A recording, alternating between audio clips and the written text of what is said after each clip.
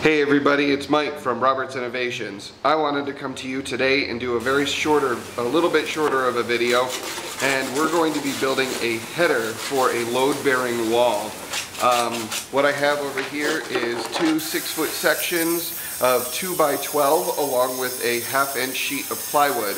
We're going to be leaving the 2x12 there at full length. It's exactly 6 feet. But we're going to be cutting and ripping down this 1/2-inch sheet to fit the exact same size. So we're going to go ahead and do that now. Let's go.